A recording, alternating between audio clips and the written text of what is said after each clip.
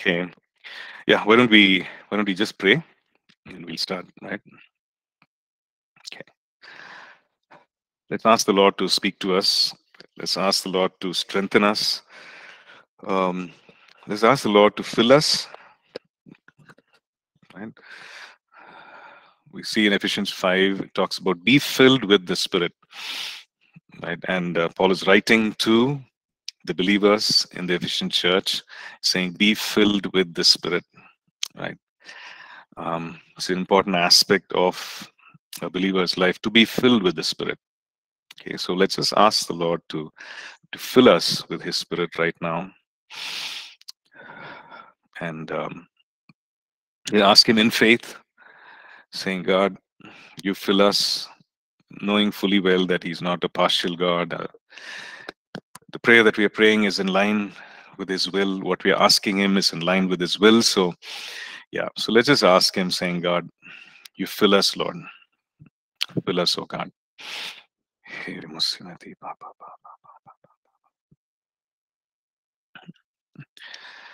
Yes, Lord, this morning we come before you expectantly, God, and just desiring your presence. Come, Holy Spirit, have your way with us. Come, Lord, fill us. Come, Lord, strengthen us, God. Fill us, oh God. Fill us to overflowing, God.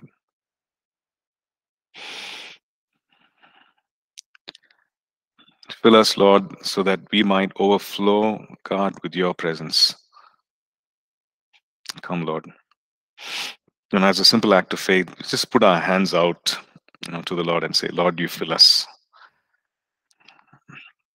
As a symbol of receiving from Him. I just put our hands out and say, Lord, you fill us. Well, I'm here to receive from you. Just here to receive from you, Lord.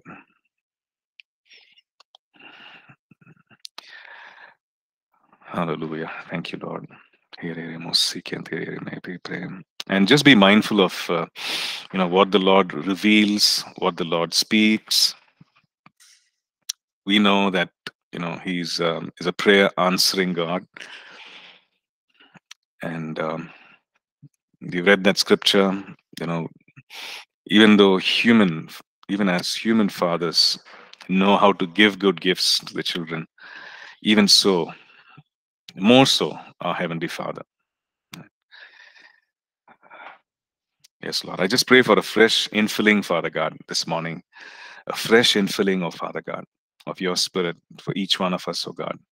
For those of us who are weary, those of us who are, Lord, in pain, maybe those of us who are confused. Lord, for those of us, Lord, who really need, Lord, your touch, the assurance of your touch, of your presence. Fill us, Lord. Fill us, oh God. We thank you, Lord. We thank you. We thank you, Master. Thank you, Lord. We thank you. We bless your name, God. We bless your name, God. Yes, Lord. I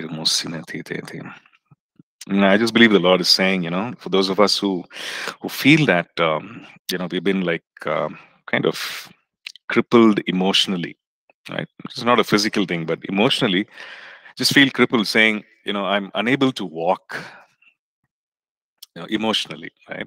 I'm unable to function the way God wants me to function.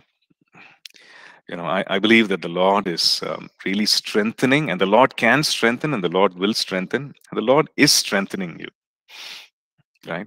Strengthening you so that you can rise up and walk. Rise up and walk. Just like an empty wheelchair, right? Emotionally, just rise up and walk. Hallelujah. We thank you, Lord. We thank you, Father. We thank you. We thank you for who you are, God. Prayer answering, wonder working, supernatural, powerful God. We thank you, Master. We thank you for strengthening us in the inner man, God. No man can do that, Lord. No person can do that, but only you, God. I believe the Lord is reminding us that He can see through us. Man can see only on the outside, but God can see through. So, we can be just ourselves in His presence.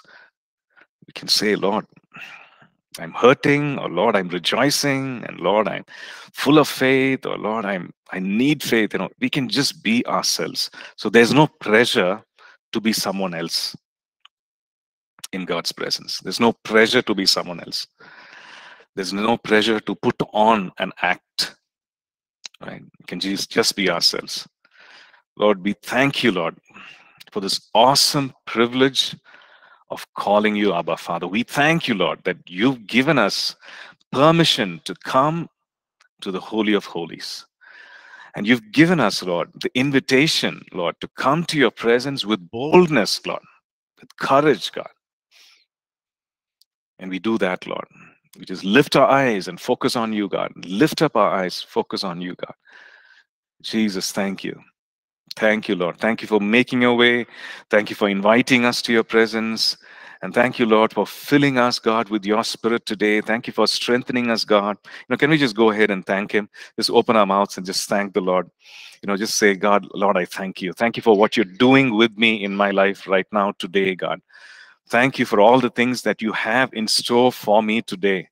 And I believe the Lord wants to meet with us. And every day, He wants to do something in us. He wants to take out certain things out of us. He wants to put certain things in us. And so we can just say, Lord, I thank you, God, for what you have in store for me today. Thank you, Jesus. Thank you, Jesus. You have the right of way, Lord, in my life. You have full permission, God, Lord, to do what you want, Lord, in my life, Lord. Lord, we thank you. We can trust you, God. We thank you, Lord. We can lay down our lives, oh God, for you, God. We thank you, Lord. We thank you, Lord. We thank you. We bless your name, God. We bless your name. We're so glad that you are in our lives, Father God. We're so glad, oh Father God, that you are in our lives. Yes, Master. We thank you that you will lead us from strength to strength, oh God. We thank you that you will lead us from glory to glory, oh God. Hallelujah, God. We thank you. You will lead us. You are the gentle shepherd, oh God. You are the soon and coming King, oh God. You are the one who is holy, Lord. You are the one who is righteous, oh God. Thank you, Lord. Thank you this morning, God. Thank you for all that you've done. Thank you for covering us with your righteousness, Lord. Thank you for washing us with your precious blood, oh God. Yes, Lord. Thank you for forgiving us, oh Father God. Thank you for, Lord, lifting us up, oh Master God, when we are down, oh Father God. And thank you, Lord, you are lifting each one of us today, God. And you are reminding us, God, that we are seated with you in the heavenly places in Christ Jesus. Lord, what an awesome privilege. We thank you. We thank you. We bless your name and we commit this day, we commit this time into your mighty hands. In Jesus' precious name we pray. Amen. Amen. Awesome. Well, praise God. Okay. Let's pick up somewhere we left last class. Okay, so we were looking at, I think when we wound up, we were looking at the work of the Holy Spirit in the Lord Jesus' death and resurrection, right? Is that what we ended with last class? Okay, I think that's what we looked at, right? Okay, so let's look at a few scriptures that after his resurrection and prior to his ascension, like what did the Holy Spirit do? Right. So we can look at John chapter 20 and verse 22. Okay, John 20, verse 22. The Lord Jesus said this. He did this extraordinary thing. Okay, and we see this in John 20 and verse 22. It says, and when he had said this, okay, that is, he appears to the disciples in a closed room. Right, John chapter 20. Okay, verse 19 onwards, he appears to the disciples after his resurrection in a closed room and the doors were shut. And then he tells them, peace be with you. Okay, and in verse 22, we see this. And when he had said this, he breathed on them and said to them, receive the Holy Spirit. Okay, so we see this instance that the Lord Jesus ministered the Holy Spirit to them. And he said, receive the Holy Spirit. Okay, so now the thing is this. He is risen from the dead. He's gone to the cross. He died. He rose again. And he's saying, here he's meeting the disciples and he's saying, receive the Holy Spirit. But if you recall, he also told them, wait in Jerusalem till you are endued with power on high, till you receive the Father's promise. Yes or no? Yeah. John last chapter, and I think it's verse 49 or something. Let's look at that. So John chapter 24, right? 21. Sorry, Luke chapter 20, the last chapter, 24, or I'm not sure. Yeah, 24. So he says, behold, I send the promise of my Father upon you, but tarry or wait in the city of Jerusalem until you are endued with power on high. Okay.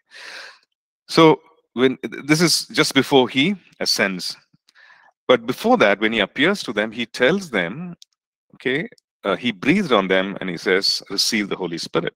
Okay, so what is that? So we can conclude that this is the place where the disciples were actually born again. Right? Till then, they were following the Lord.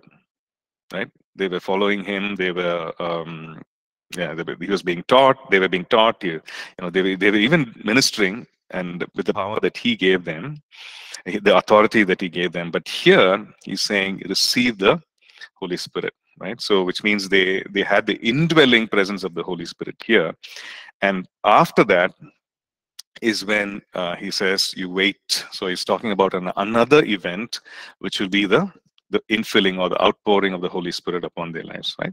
Okay, so we see that. Okay, and the verse that we read just now, he says, wait in Jerusalem. Okay, wait in Jerusalem till you are filled with power from on high. Okay, and they did, and they were filled with power from on high, right? So that is what we see in the book of Acts. Okay. Okay, any doubts so far in whatever we have read, in whatever we have studied? Any questions that you might have? Anything at all? Any doubts, any questions? Yes, no? Okay. If it is yes, you can say this. If it is no, you can say this. Okay. Okay. Online class, if you have any doubts, any questions, feel free to post them on the chat, right? Okay.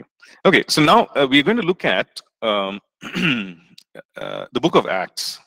The book of Acts is interesting, okay, because the book of Acts is where we see the New Testament church being birthed, meaning the New Testament church actually came into being. The church as we know it, right, came into being in the book of Acts. We read about the outpouring of the Holy Spirit. We read about the, what accompanied the outpouring of the Holy Spirit, right? The baptism of the Holy Spirit. So we see all that happening in the book of Acts. And also, very interestingly, we see what the disciples, or how they did ministry, right? We see in the book of Acts. And the book of Acts actually is our pattern, if you want to say that. It's our example. Right? We are the church. We are a New Testament church, and the book of Acts is actually our example. We can go there and we can see how God moved and how God used the disciples or led the disciples to minister, and we can conclude, okay, if I want to do ministry, or if I'm desiring to, let's say, plant a church and do ministry, this is a great example. This is a great pattern. This is a great place to go and say, okay, this is how we can be also. Okay, so we're going to look at the book of Acts and see the work of the Holy Spirit. Right throughout, we see many instances where the Holy Spirit is mentioned. We've seen some of them earlier also, but we're just going to go through several verses, and we're going to learn about how the Holy Spirit ministered, what He did. Okay, so that we can learn and say, okay, this is available for us today also. Like, this is available for us in our day and time, right? Yeah. Okay, so let's turn to Acts chapter 1, and we're just going to quickly read through all these verses that are listed there in your notes. Okay, so we are in chapter 5, right? work of the Holy Spirit. Okay, so let's look at Acts chapter 1 and verses 5 to 8. Okay, so the Lord Jesus' words. So he's saying, "For John truly baptized with water, but you shall be baptized with the Holy Spirit not many days from now." Therefore, when they had come together, they asked him, saying, "Lord, will you at this time restore the kingdom to Israel?" He said to them, "It is not for you to know the times or seasons which a father has put in his own authority."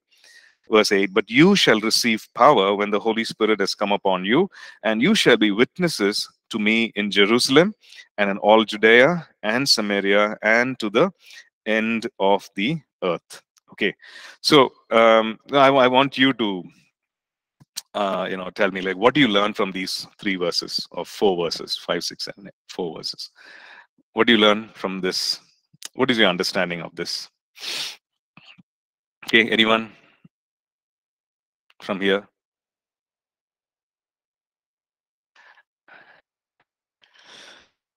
Prince, what is your name, brother? Huh? Francis, okay. Okay, Francis. What do you understand from this? Holy Spirit knows everything, okay. But is that what we um, understand from there? Just these verses, what we read just now. Acts chapter 1, verse 5 to 8. When you read that, what do you understand?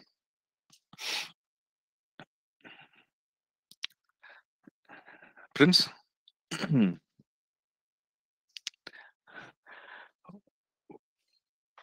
And there's no wrong answer, actually. Just, what is from the text, right? So what do you understand from there?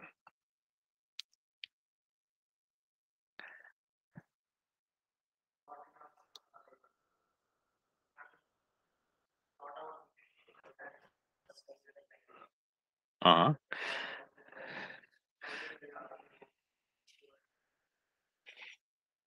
Right, that's verse 7.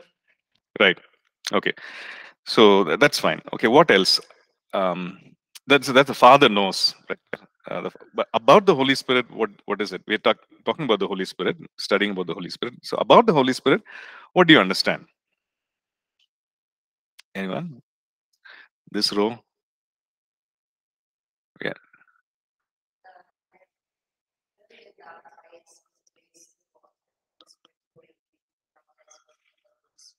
Hmm. Right. So there is a parallel. There is a baptism of water, but there is also baptism of the Holy Spirit, which is a reality, right? And we see that it is a separate event altogether. Now, these are disciples who are following the Lord Jesus, and the Lord Jesus telling the disciples, the followers, that you will be baptized with the Holy Spirit, right? He had breathed on them, and he said, "Receive the Holy Spirit." So they already had the indwelling of the Holy Spirit. So when we relate it to our lives, so we can say the same thing. Okay, as believers, well, we have the Holy Spirit. That's how we got convicted and we received Jesus into our lives, invited, and we have the Holy Spirit. But there is an event, there is a separate, if you want to use the word, experience, that or truth, that God wants us, Jesus wants us to receive, which is the baptism of the Holy Spirit. Okay, and many of us have, right? Prayed for, received. Okay, I'm just going to look through some of the comments here. The power that Jesus talked about to empower them and testify and be perceived witnesses is what they had to wait for. Absolutely right. Though the Holy Spirit, through the Holy Spirit, they will receive power. Through the Holy Spirit, there will be fulfillment. We can gain power, right? It's only through the baptism of the Holy Spirit. Yeah, wonderful. So that's the second part, right? So we see that verse 8, you shall receive power. And what is this power for? It is to witness. Okay. So very clear. It is to witness. So we also understand that, hey, we need Holy Spirit power to witness, right? Holy Spirit power to witness, to share about Christ. But the thing is this, it is to witness the way Jesus ministered, okay? Which means not just words, but following the words. You see that he always taught, he always preached. But he also reached out and he prophesied, he healed, he delivered, all that. And all that requires Holy Spirit power. And all that, all that is part of us being witnesses, which is what we see in the book of Acts. Right? They were witnesses. They went out, they preached, but it was with power, with Holy Spirit power. Right? So which is the reality for all of us as believers. Because it was for them. Right? So that's a very important truth that we understand and we learn. Okay. Okay, let's go down to verse 16.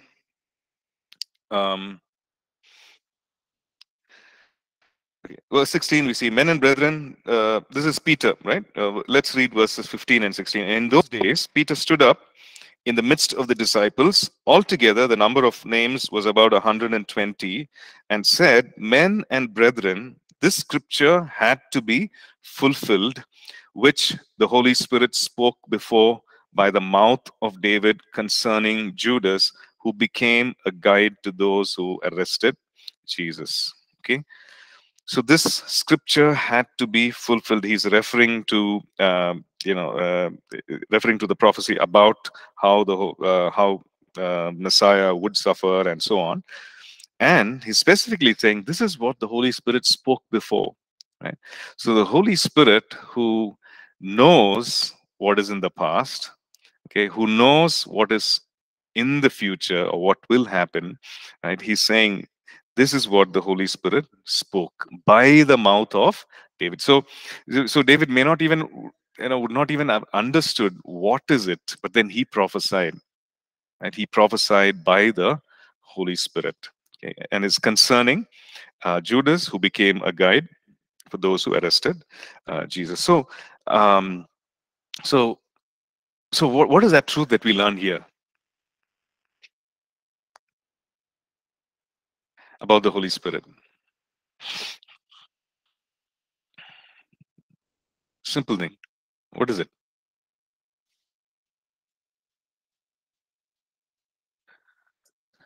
What do we understand or what do we learn about the Holy Spirit now in this verse? Do we learn anything about the Holy Spirit? Yeah,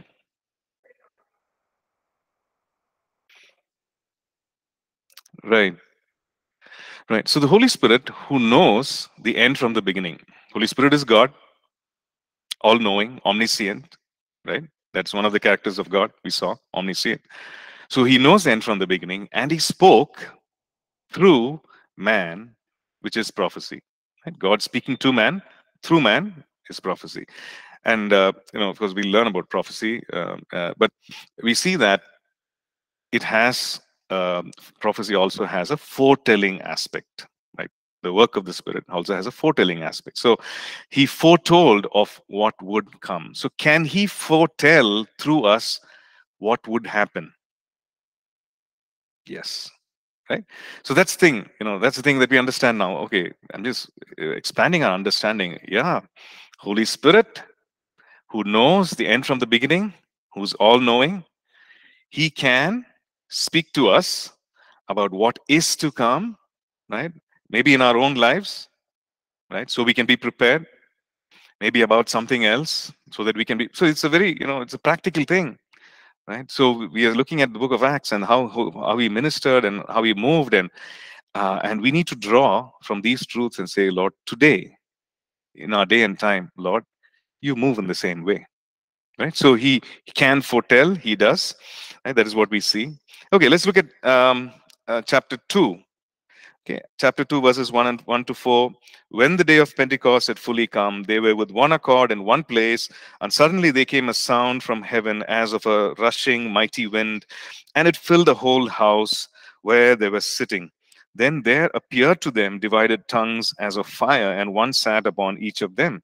And they were all filled with the Holy Spirit and began to speak with other tongues as the Spirit gave them utterance. Okay, so something supernatural happened, something which affected the natural environment. There was a sound of a rushing wind, and the whole house, it filled the whole house. where they were sitting. So there was a rushing wind, when there's a sound of the wind rushing through, that. And then there was this sound. So they heard that sound. There were about 120 of them, right? And then it says that there appeared divided tongues as of fire. One sat upon each of them. So that also something that was visible, something that was supernatural that was happening.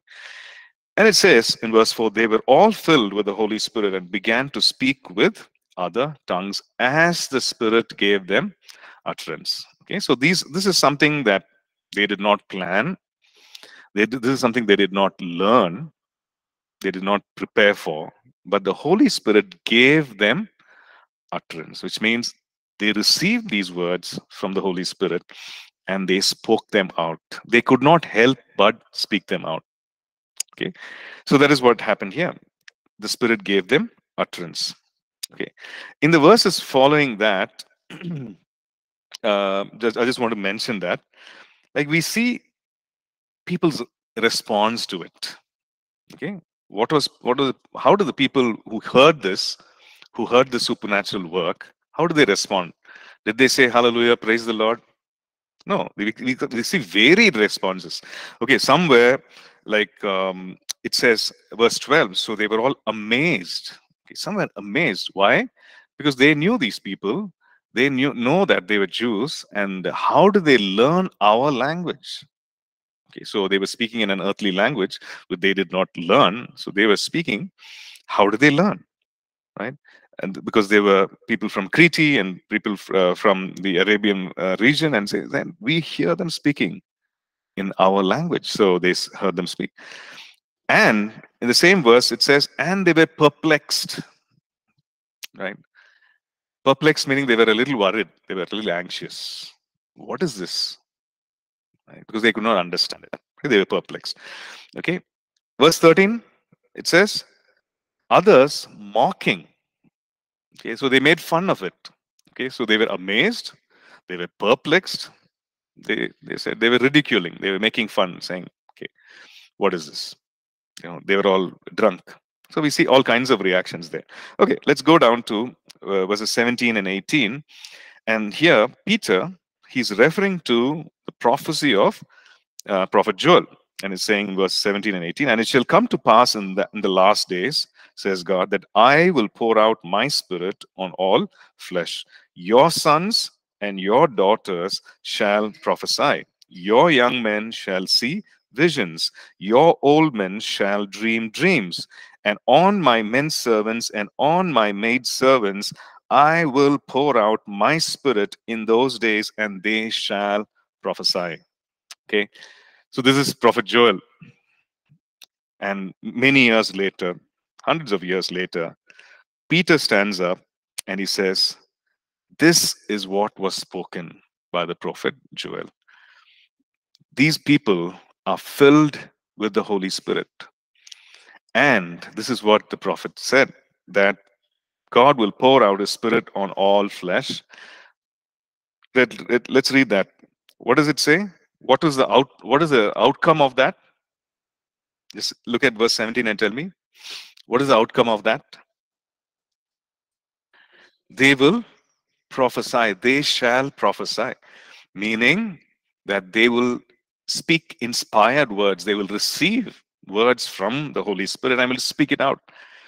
Well, did they receive words from the Holy Spirit? Did they receive utterance from the Holy Spirit? Yes, they did. Did they speak it out? Yes, they did. Yes, it was in different languages. They spoke it out. Right? They received utterance from the Holy Spirit and they spoke it out. And Peter saying, this is what it is. Right? This is what Joel prophesied. Okay, then your young men shall see visions, and your old men shall dream dreams. Now, that didn't happen right then. Right? That didn't happen there. But he's saying this is what will happen. Visions. What is a vision?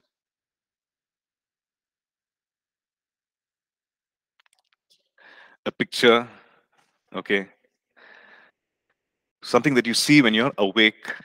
Okay, and something when you see when you're sleeping is dreams, right? Okay, that's a good I think explanation. Okay, when you're awake, vision; when you're sleeping, dreams. And there's more to it, of course. When we study the prophetic, we see that In a dream, there's a vision, all that thing. So, okay, and so vision and dreams. Okay, great. So he's saying that as a result of the work of the Holy Spirit, you will see visions. So Peter's saying, this is what it is. So we can be open. Holy Spirit will speak in these ways. We can be expectant. Holy Spirit, you can speak in these ways. Right? So when you go to bed, you can say, God, you speak to me in dreams. Right? We can be expectant. Lord, you speak to me. Whatever you want, speak to me, Lord. I'm available. Speak to me. Speak to me in visions. What is it, God, that you want to show me? Show me, Lord. Right? We don't have to be closed, because this is for the New Testament church. Right? We can be open. We can be expectant and say, Holy Spirit, this is what you did. You do it in my life. Right? Okay. Then let's look at verse 33. Okay. Okay. I think it's just it's a reiteration. Therefore, being exalted to the right hand of God, and having received from the Father the promise of the Holy Spirit, he poured out this which you now see and hear. Okay. Verses 38 to 39. Okay. This is again a very interesting, very important verse. Then Peter said to them, okay, it is in response to their question. Okay. What was their question after Peter shared this message, this first message? Their question was, what shall we do? Why did they ask that? Because they were cut to the heart. They were convicted, right?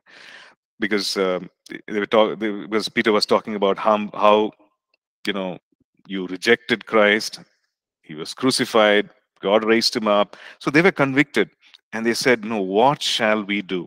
Then Peter said to them, repent and let every one of you be baptized in the name of Jesus for the remission of sins, and you shall receive the gift of the Holy Spirit. Okay, so he's talking to his immediate audience, whoever was gathered there. Right? He's saying, repent, you be baptized, there will be remission of sins, meaning your sins will be cleansed, you'll be forgiven, and you will be baptized with the Holy Spirit. Okay, so it's one package, right? So that is something that for the immediate audience. Okay, verse 39. For the promise is to you and to your children and to all who are afar off, as many as the Lord our God will call. Okay, so what do you learn from that? Verse 39. Sorry? The Holy Spirit is for everyone. Yeah. So this gift of the Holy Spirit is not only for that time or that audience that Peter was addressing right there, but Peter made it very clear as he was speaking by the Holy Spirit that it is for them, their children who may be there, may not have been there, and to all who are afar off, as many as our Lord will call. And that includes us and the future generations. Right? So it's made very clear that Jesus, salvation through Jesus, outpouring of the Holy Spirit, being filled with the Holy Spirit, again, Jesus the baptizer, being baptized in the Holy Spirit, is for anyone whom the Lord will call, who will call upon the Lord. Okay, very clear, right? So that is something that we see. Okay, and the fact that every believer can be filled with the Holy Spirit, or every believer can receive the gift of the Holy Spirit. Okay. Okay, let's move to Acts chapter 4. Okay, Acts chapter 4 and verse 8. We see in Acts chapter 2, we see that the disciples were there. They were all filled with the Spirit. They spoke in tongues. Peter gave this first message, right, of the New Testament church. Many were saved. They asked him what we should do, and he gave them, okay, this is what you need to do. And it says in verse 40, With many other words, he testified and exhorted. And then those who gladly, okay, let's look at Acts chapter 2, verse 41, right? Then those who gladly received his word were baptized. And that day, about 3,000 souls were added to them. And they continued steadfastly in the apostles' doctrine and fellowship, in the breaking of bread and in prayers. So we see all that happening. Okay. Now, Acts chapter 4 and verse 8. Then Peter filled with the Holy Spirit. Okay, so what is happening here? It's another instance that he is actually facing the rulers and elders and scribes in the temple, because Peter and John, what happens here is Peter and John had actually healed the man who was lame, right? Who was sitting at the gates begging. Peter and John went there, and Lord Jesus healed that man, right? So now they are being arrested, they are being brought, and they're saying, why are you doing this? By what name are you doing this? Right? Who gave you the authority to do this? So in response to this, Peter says, and then we read that Peter filled with the Holy Spirit.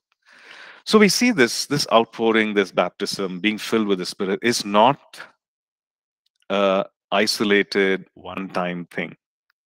There can be many times where we are filled by the Holy Spirit. Okay, this morning we just prayed, so fill us, Lord.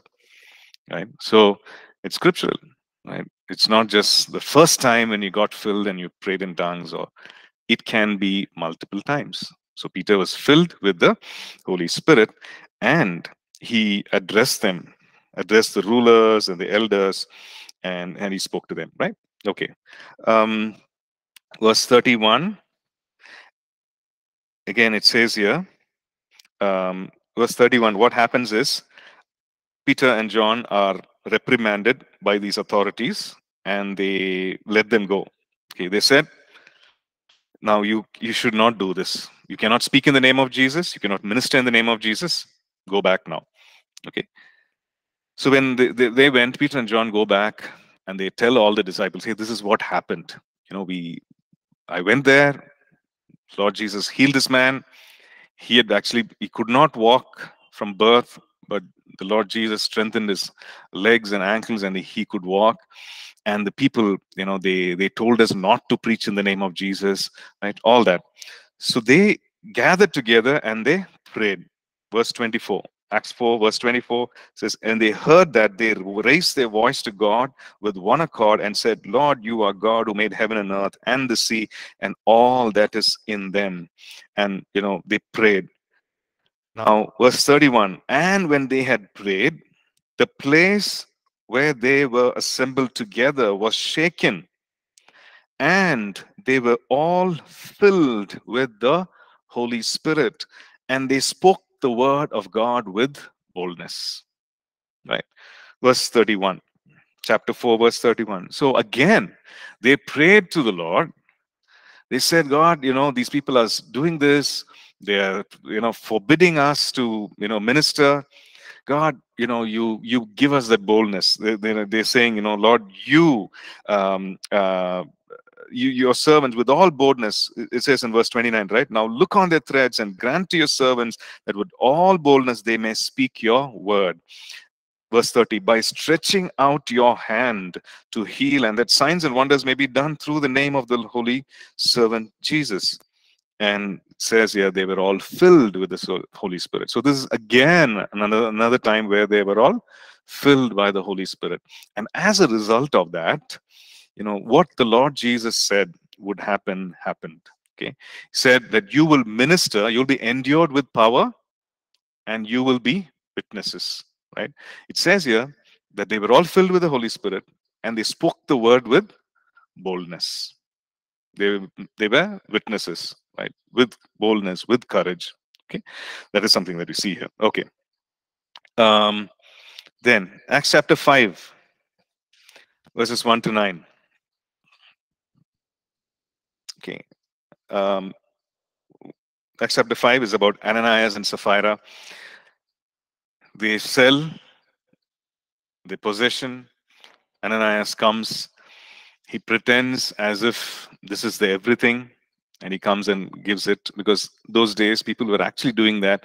They said, okay, this is a possession, why don't you take it, why don't you use it for ministry. Okay, so all that was happening.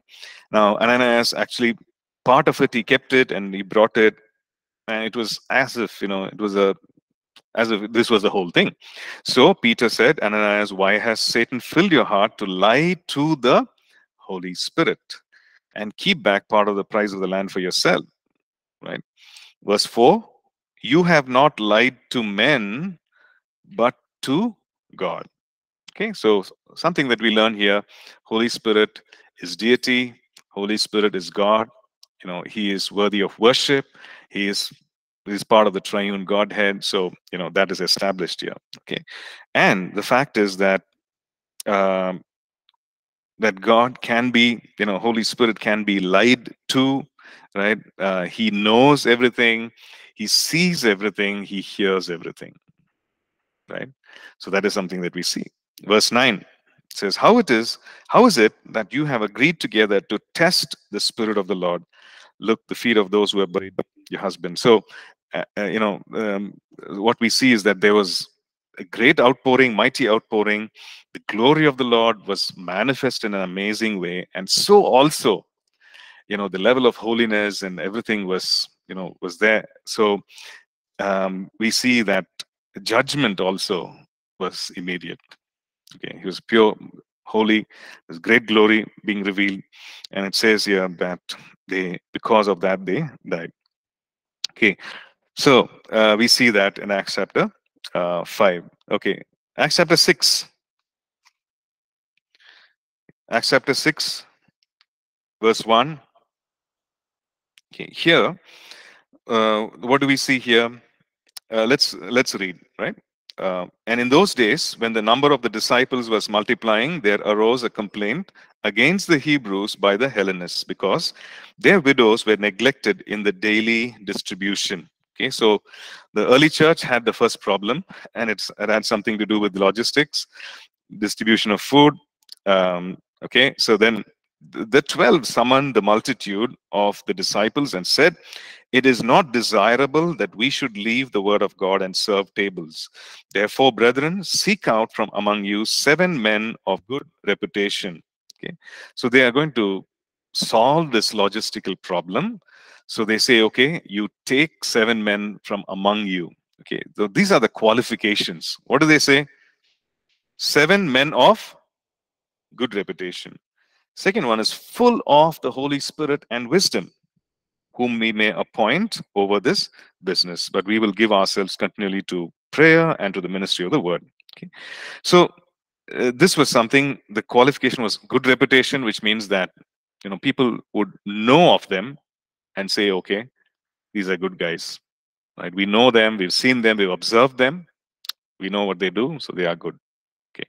Then second one is full of the Holy Spirit and wisdom. Okay, which means that these were people who were acquainted with God in this manner. They were filled with the Holy Spirit and wisdom. So what task are they going to do? They're going to do in distribution of food, serve food, right? And to all those, the women who had lost their husbands. So this is what they're going to do. But the qualification was that they'll be good reputation, full of the Holy Spirit, which means that these were men who were acquainted with God. If we go down further, we see, we read about this people, right? They chose Stephen, a man full of faith and the Holy Spirit, and all these things. And then it says here in verse 8, and Stephen, full of faith and power, did great wonders and signs among the people. So it's not like they just distributed food, but they were actually, full of the Holy Spirit, and they ministered in the power of the Spirit. Right? This is what they say. They might be doing, they might be ushering, they might be, laying out the chairs, and in today's context, it could be like that. They could be fixing the mic, whatever setup, but they were full of the Holy Spirit, and they did great things. This is what we read about Stephen. Then, if you see, of the 7, there's one more man, Philip. Philip is mentioned there. And if we read the chapter following, we'll come to that. But in chapter 8, we read about Philip who goes to Samaria. And in Samaria, there's revival because of Philip, right? Because God used Philip, right? Great outpouring, people being saved, etc. Okay, right.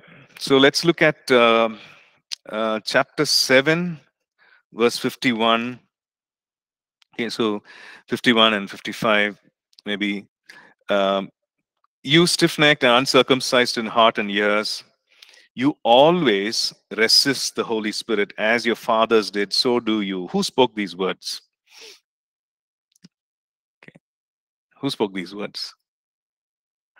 Okay, let's ask, what's your name? Sorry. Huh? Sri Radha. Okay, Sri Radha. So who spoke these words?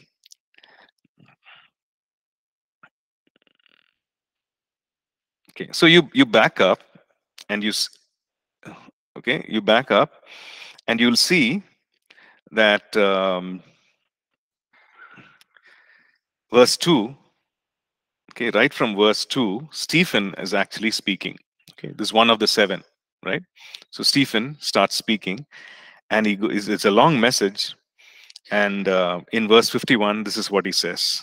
Okay, so it's Stephen speaking to those people who had actually, gathered around, who had arrested him, gathered around. And so he says, "You stiff-necked and uncircumcised in heart and ears, you always resist the Holy Spirit as your fathers did." So he's referring to them. He's saying, okay, you resist the Holy Spirit.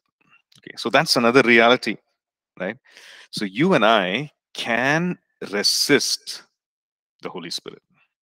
Okay, Holy Spirit is God, all powerful, all knowing, right? Present everywhere. He's God. We are finite, right? In our understanding, in our strength, right? Human beings, but we can resist the Holy Spirit, which means to me, I need to be careful. God might be showing something, God might be wanting me to, through His Spirit, guiding me, asking me to do some things, but I could very well resist the Holy Spirit, right? So that's a danger. That's a reality, as a believer. Okay. So we'll take a break, and then we'll come back in 10 minutes. Okay, and continue with this, right? Okay.